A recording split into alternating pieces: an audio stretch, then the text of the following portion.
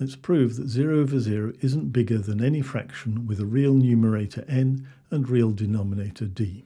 We take a definition from real arithmetic. A is greater than b if and only if a minus b is greater than 0. It's a theorem of transreal arithmetic that 0 over 0 is not greater than 0.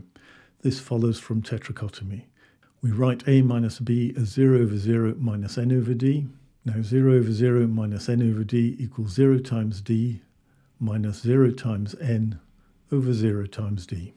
0 times d equals 0, 0 times n equals 0, 0 times d equals 0. 0 minus 0 equals 0. We know from the theorem that 0 over 0 is not greater than 0. So now we've proved that 0 over 0 minus n over d is not greater than 0. Therefore 0 over 0 is not greater than any fraction with real numerator n and real denominator d.